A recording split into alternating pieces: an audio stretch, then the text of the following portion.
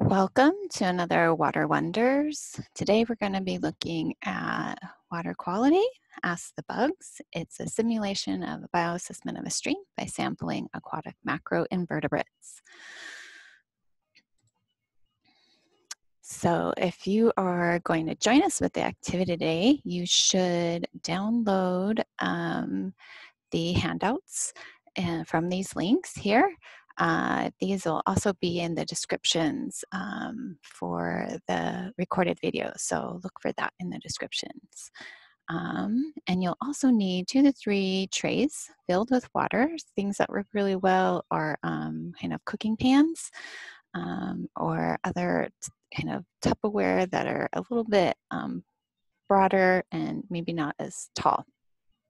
And then sorting trays, this could be, I like to use ice trays, but you can also just use really anything. You can use cookie sheets or anything else like that. And a fishnet will work. If you don't have a fishnet, even a sieve from your kitchen will work as well. Just something to use as a sampler and pull small bits out of your water sample. Then you also need about 11 different small items. This really can be anything. Look in your office supplies, your craft supplies, and maybe even your hardware. So examples being paper clips or your little washers that you use with bolts, bolts themselves, beads, things like that. So just about 11 different ones, and you'll need about 50 or 100 each. Even coins, different coins can work too. And then your worksheets and some writing utensil for that. And you'll also want to be working in a place that can get wet. So either on a large cookie sheets, bring a couple of them for each tray, or just put a towel down or a bunch of newspaper down. All right, now that you're set. So this activity is a part of Project WET. It seeks to educate, empower, and act as the motto for educating people to be stewards of our water in all different kinds of forms that it takes. So they want to reach children, parents, educators, and the community of the world with water education. And that is, if you understand it, you'll appreciate it more and then really be compelled to be stewards of this precious resource that we have, which is water. So water quality, Ask the Bugs, is really geared for grade 6 through 12. It'll touch on life science, environmental science, math, and language arts. This Project WET curriculum is really inter-subject related. Most of its activities have many different subjects that we'll touch on, and it's not only just science oriented, it will get into more cultural and language arts. As well as social studies in some of its activities. So moving on. Water quality Ask the Bugs. We'll be looking at benthic bugs, posing as these paper clips, pennies, beads, whatever other small objects you find around your home or classroom. And these provide clues to assess stream health using these kind of benthic bugs. You can see in this picture here, this is really what it looks like in the field. You can go out into the stream and pull up these bugs and make an assessment. And using this bioassessment, assessing the life of a stream, students will learn monitoring techniques in the classroom before, possibly going out and doing some field monitoring. It's pretty simple, but it's also slightly complex. So it's really good to give them a sense of what it is, the purpose of this whole bioassessment through this kind of in-classroom activity.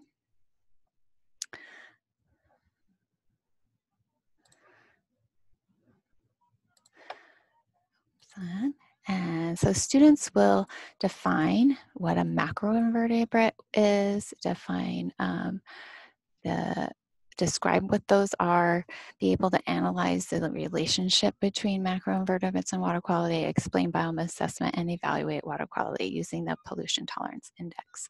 This is important for teachers in particular when doing their kind of NGSS standards correlations. So some backgrounds. How I like this quote. The most direct and effective measure of the integrity of a water body is the status of its living systems. You know, that's to say, if you really want to know if an ecosystem is healthy, you really just need to look at the things that are living there and make an assessment of them. Do they look to be healthy? Is there good diversity? Is there a good number of them living? So bioassessment is biological surveys within a watershed. So really assessing the living life that's within a given area. And then macroinvertebrates are animals without backbone, so that are large enough to see without a magnifying glass. So invertebrates are things without a backbone. Vertebrates would have a vertebrae and have a backbone. So invertebrates means not having a vertebrae, and macro meaning that you can see them instead of micro, where you might need a microscope to see them.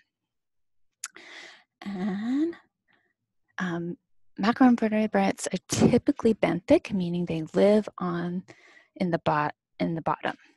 Benthic meaning bottom. So usually found in the bottom of the streams, bottom of the ocean, bottom of intertidal areas. They don't move quickly. They are diverse and differ in their stress tolerance, meaning some are more sensitive to, a lot of heat or different variables within their environment, and some are a lot more tolerant and can survive better. So bioassessments of aquatic and macroinvertebrates are really inexpensive, pretty simple, and scientifically valid. And they help to provide benchmarks to aid monitoring and rehabilitation efforts. So they're really used pretty extensively to do kind of this first swipe assessment of a certain area that you want to assess. And for us in water, it's usually a stream within a watershed, or maybe an intertidal zone. This will kind of let you know if the area seems healthy or maybe not. And if it needs, if it's not, then you can put more efforts to figuring out where that impairment or what is causing the problem. So you can do more toxicity tests to help identify what that causative agent is. So those are a little bit more extensive, a little bit more expensive. So that's why you don't want to just start off with these toxicity tests everywhere. You do these more inexpensive, simple bioassessments. So you do them by collecting a sample, identifying all your macroinvertebrates, and counting them. And then these metrics, you look at the numerical diversity, meaning how many different types do you find, and their density, or how much of them, what's the quantity of them, to assess your water quality. And you get an environmental pollution tolerance or midration, and a pollution tolerance index. And you'll understand what that means a little bit more after we finish our activity. And it's really good to sample a variety of sites and over time to make a good assessment of the area that you want to assess. So for this activity, again, if you're going to join us, get all your things ready, download your, print out your activity sheets, and there's also a table to help with the setup. Get your trays together, your area that can get wet, your nets, and your different small items. All right, so first you're going to want to prep your sampling sites, quote unquote sampling sites, which are your trays. You're going to place small objects in your water trays according to this lesson chart, which was one of the links in the download. You don't have to use the same objects that are in the represented by column here. You can change those out to whatever you have on hand, but you just want something different for each of those macroinvertebrates to represent each type. And them to be different enough to be differentiated and sorted out easily. And then you need enough of them as indicated in the total items. And you don't have to do all 3 sample types. Today I'm only going to demonstrate 2 of these stream samples, but it does help to do all 3. You get a better sense of how this assessment works and what's the different outcomes if you do all 3. All right, so this is your other handout. This is where you're going to really notate what your macrovertebrate is represented by, those little objects that you find around your home. And this is what I ended up doing. I did stray from what was on the previous table. So this is what we'll see when we move forward. And this gives you a nice picture, a little drawing and an actual picture of what these macroinvertebrates are.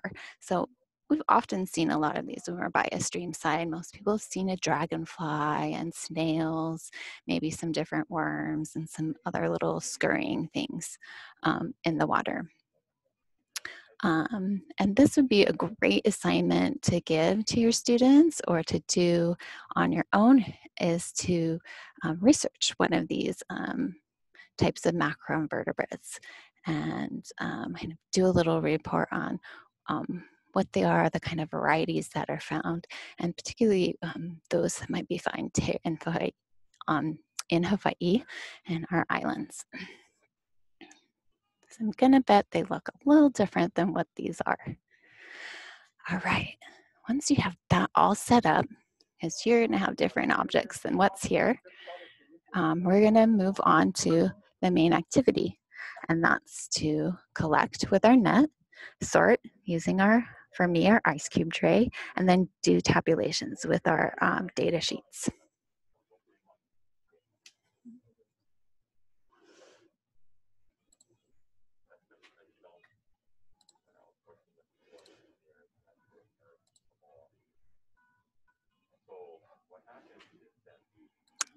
I'm gonna stop that share. And my apologies, I had that queued up and it went away. And let me get this started for you again.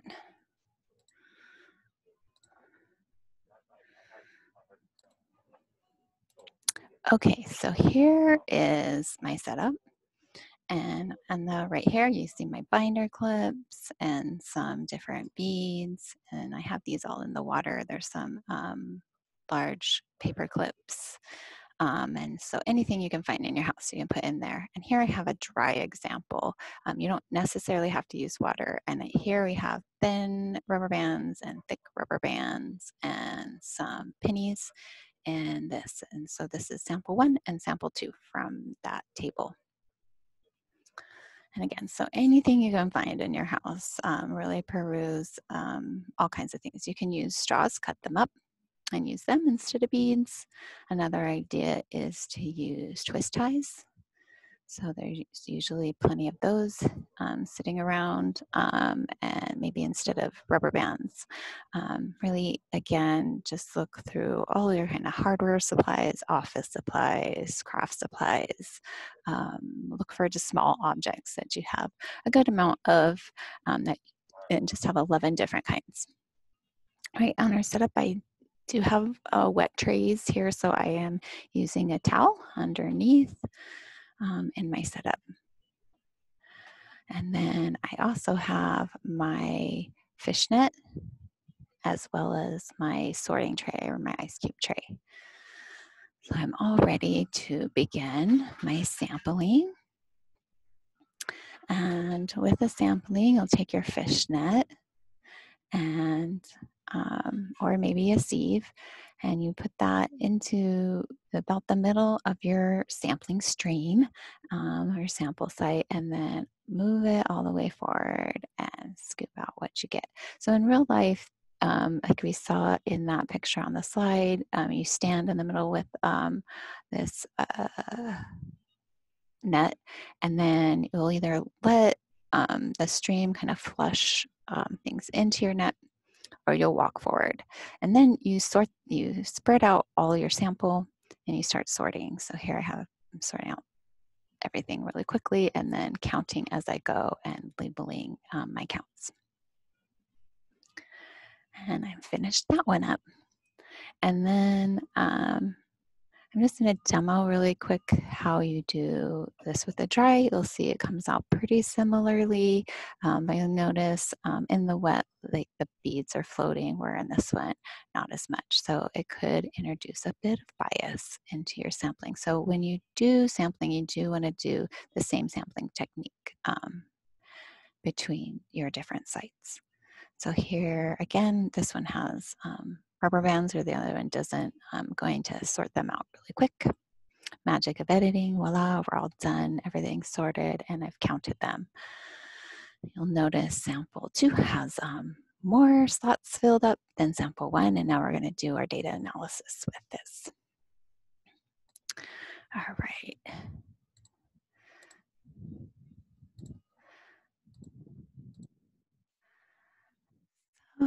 Let's go back.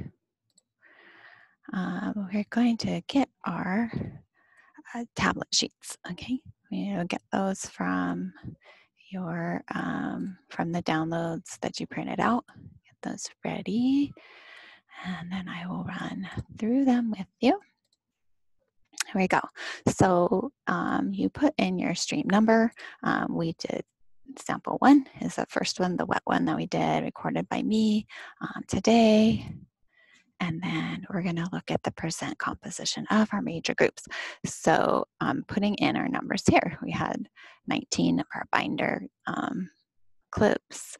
And as I had notated, I'm going to put in the different types, right? So you're going to look back on that table you had of the pictures and your representative things. What were the large paper clips? Put that number in as it relates. Our clear beads being 10.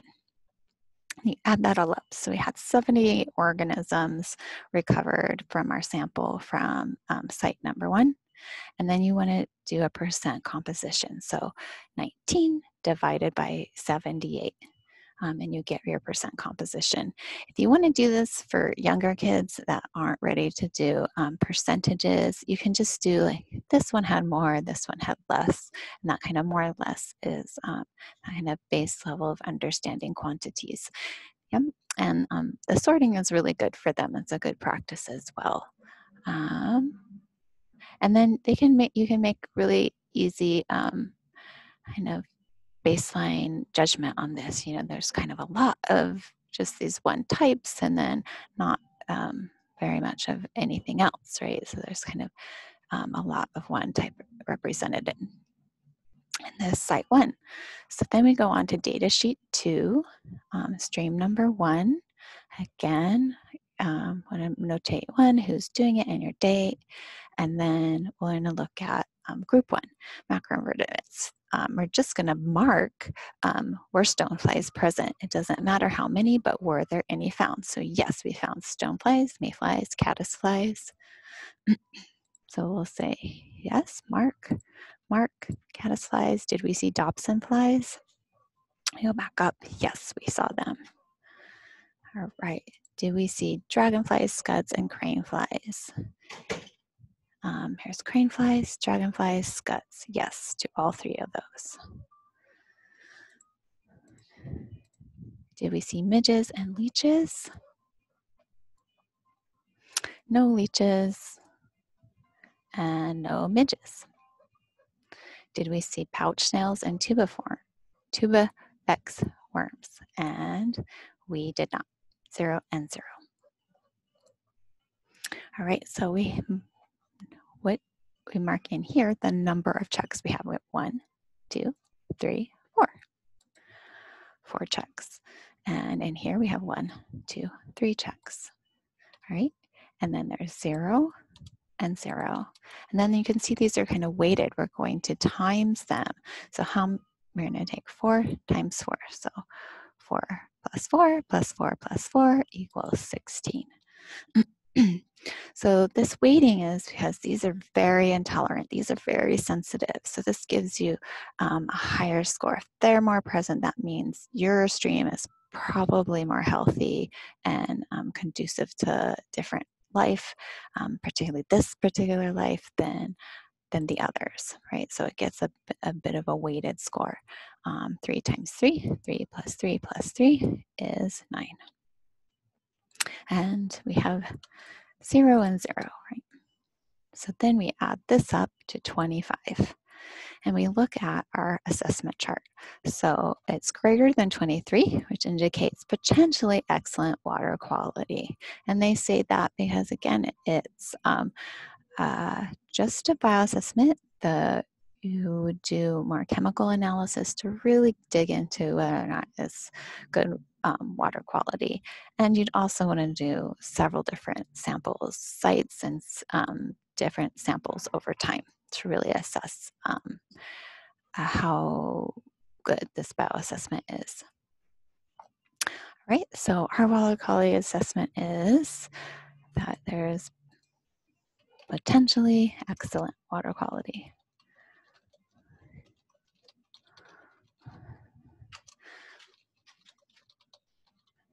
All right.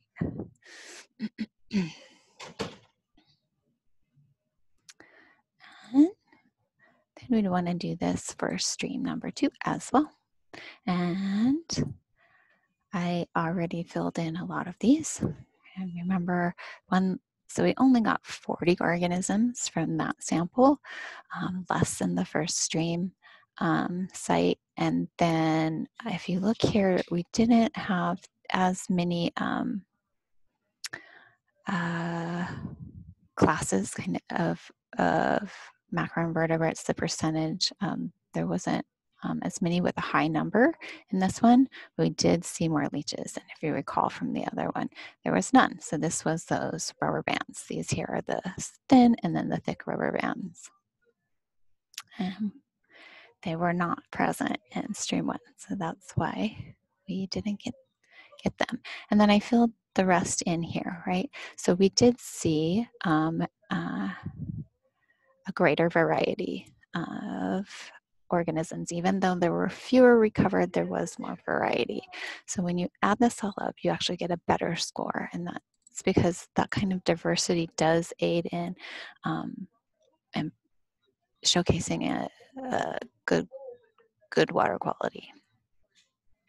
So again, our conclusion is we have potentially excellent water quality.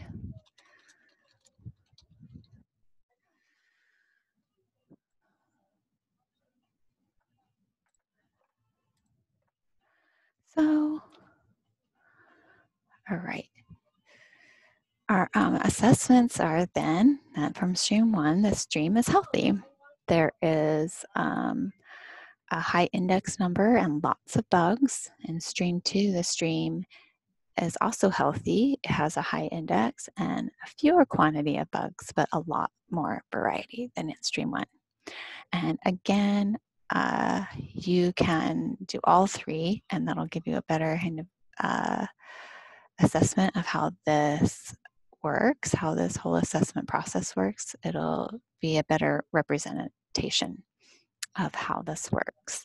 And also, as I mentioned, I did one with water and one without so that you could see that you can do it both ways, that it'll work. But if you are going to do one type of sampling, you should do the same across because you don't want to introduce bias. And I'll get into what that is in a bit. So you want to do your wrap up and I'll share some extension activities. So a wrap up, we described our stream based on our sample, right? In that previous slide. And then ask yourself, could you do this bioassessment in an actual stream? And yeah, you should be able to. You might want to have a different kind of net or perceive, but even that you could do in a larger stream. You can have just a small net and do it in a stream, in particular one that has a lot of bugs. The larger net is typically used because you have a broader area and you might not be able to capture that many bugs. And then ask yourself, did our samples accurately reflect the population of macroinvertebrates in our stream? And if you recall, we didn't pick up any pennies in stream 2, even though they were in there. And you're going to kind of go over with your students or who discuss amongst a friend or share with an adult why you think that is. And some things can be our sampling technique. Our sample 2 didn't have any water, although the pennies are probably going to still sit at the bottom because those are heavy. Our net, the way that it was structured, it had a kind of a thick ending, so it was going to make it hard to actually scoop up those pennies. Other things to think about is that bias that I mentioned. So bias is that you're only going to pick up a certain kind of organism if you use a certain kind of sampling technique. So a certain kind of fishnet in this example of with the pennies, but then also with the example of water versus not being water in our mock samples is those beads float, right? And so we probably picked up more beads from site 1 than we would have in site 2 because those beads weren't floating and easily able to pick up. So that's kind of introducing bias, right? And then you want to kind of discuss the difference between accuracy and precision. So accuracy is being close to the truth. And you usually can do that by having a set standard, knowing there is this many in this stream, and then seeing if your sampling technique really can find that accuracy, can be true to what is found there. That can be hard to do in a natural setting in this kind of assessment, but you could practice that in a mock setting and try to figure out how you can decrease the bias and be more accurate. Precision is how often can you get the same result. So I like to think of accurate precision as a dartboard. Accuracy is hitting the bullet. Precision is being able to hit the same spot on that dartboard at the same time. So you can be precise, like hitting, towards the 20 at the top and not really hitting the bullseye. So you can be precise without being accurate, and you can also be accurate without being precise. So you can kind of hit near the bullseye, but not them all grouped together. And what you really want to strive for in any kind of scientific analysis is to be accurate and precise and to reduce your bias. Okay, so what's the pros and cons of this type of assessment? So we kind of went through that a lot in our discussion about accuracy and precision. Is you can't really determine your accuracy very well, and there is a lot of bias that can be introduced with your sampling techniques. And also, one of the cons is that you're not really sure why a stream would be unhealthy. What's that causative agent that's making things not very tolerant for other life? But the pros are that it's fairly simple to do and it is inexpensive. So that's really, it needs to be a part of a larger plan when you're doing when you're trying to manage a watershed. So this is more your broad stroke kind of assessment, and then you can refine down your analyses. and really target those areas that are needed. So it does help you to kind of assess a broader area than other techniques. So with that said, a way that you can extend this is to research your own local stream and try to conduct a study. Write up your sampling plan, do your study, look at your results, and then present that to a community group. So that is the water quality, ask the bugs. I hope you enjoyed this, and I hope you will go out and at least visit your stream and look for those bugs and see how, see a new appreciation for those creepy crawlies and how they can really be an asset to how we manage our watersheds. If you want more information, you can visit our website, www.cleanwaterhonolulu.com. And projectwet.org will give you more information about the Project Wet curriculum. There's a lot of really great resources there, a lot of free downloadable activity sheets in their store, and they do offer trainings for educators, and you can get your curriculum book. They are offering online trainings as well, so you can access that easily on your own time. And thank you for being with me. I hope you'll join us again. Aloha.